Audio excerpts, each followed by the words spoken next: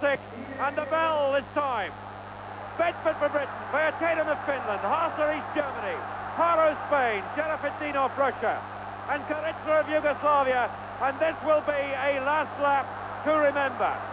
And Vaatainen of Finland and Haase of Germany, the kid of the East German have left them, and it's Vaatainen of Finland. Can he sustain this pace? And Bedford's been left way, way, way back. It's the Finn who leads. The champion is second. The Russian is third, and Bedford beaten for speed, about 30, 40 yards behind.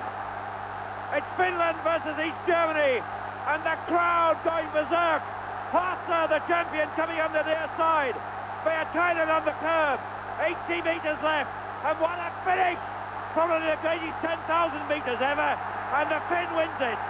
Vaatainen wins, and Haase is defeated.